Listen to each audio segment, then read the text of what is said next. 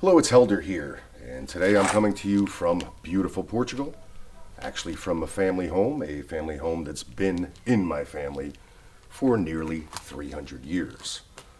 As I was looking around the home, I came across a couple tools that my grandparents used to utilize, and most likely their parents utilized, in order to tend to everyday needs. And this is the tool that my dad explained to me that his father and his mother used to utilize back in the day just to go ahead and trim the weeds in the backyards. So this is something that I wanted to display on the wall sometime in the near future.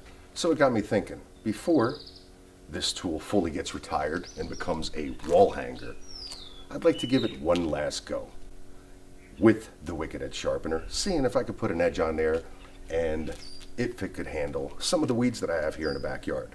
Once again, I don't want to go too crazy because I don't want to destroy this, but I do want to try and carry on this tradition a little bit longer, and before I retire it, say that, you know what, I actually got to utilize that tool myself. Now, I don't want to take this tool apart, so what I'm doing is a couple of old barrels. I put them together, one to secure my Wicked Edge Sharpener, and the other one to basically rest this handle on, and hopefully keep it from moving during the sharpening process. This tool is definitely in some rough shape. There is no edge at all. It's a curved blade. The metal is much thicker on certain angles than it is on the other. The stones that I'll be utilizing are 100 grit stone, 200, 400, 600, and then making my way up to the 800 and 1000. From here, I'm going to go ahead and find the correct angle. From there, begin the sharpening process. If you want to know more about finding the angle, go ahead and check out the video that's in the description, as well as pinned in the comments below.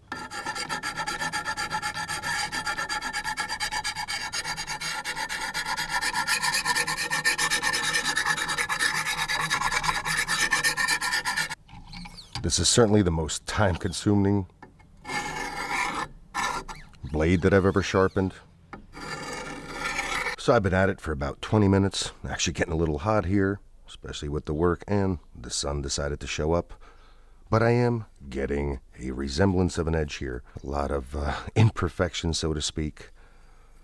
But it does look promising. I'm still utilizing the 100 grit stone, and I think I will be working that for a little bit longer. So let's keep going. All right, so it's been about 40 minutes with the 100 grit.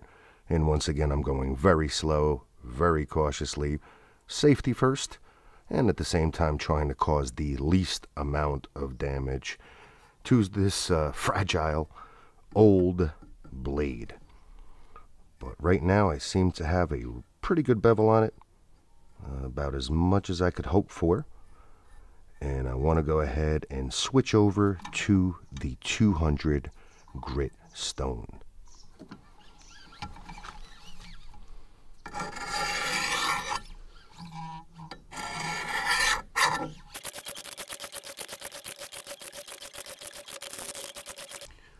All right, let's switch over to the 400 grit.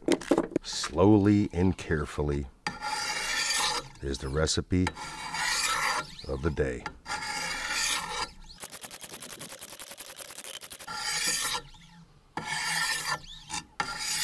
All right, feeling pretty smooth there. Definitely have an edge, feeling some sharpness, which is a great sign. Still some dings in there, but once again, I don't want to work off too much metal. So I'll go ahead now and switch over to the 600 grit stones.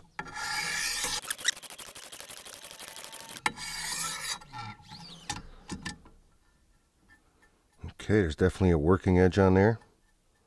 I'm going to go ahead and give some passes with the 800 and then finish up with the 1000.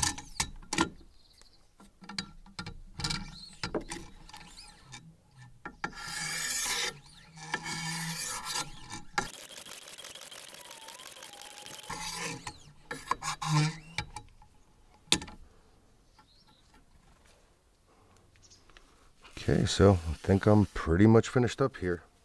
So unfortunately, I did do a lot of landscaping when I did initially get here, using power tools, of course. And anyway, these green shoots that are growing here is what my dad explained to me that Grandpa and Grandma would utilize this tool for. Once again, there were a heck of a lot more of these back in the day, before the home was restored. Let's give it a try. Once again, this handle or pole has seen better days, so need to try to be careful. Oof. Well, that seemed to work. Pretty cool. How about, we have an apple tree here. Let's see if it'll cut this little green branch off of it.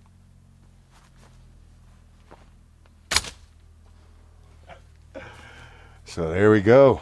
So I want to thank you for coming along on this little mini adventure where I get to share a bit of my family heritage with you. And bottom line, if you want to restore old tools, and as you can tell, pretty much from any condition, definitely take a look at these Wicked Edge systems.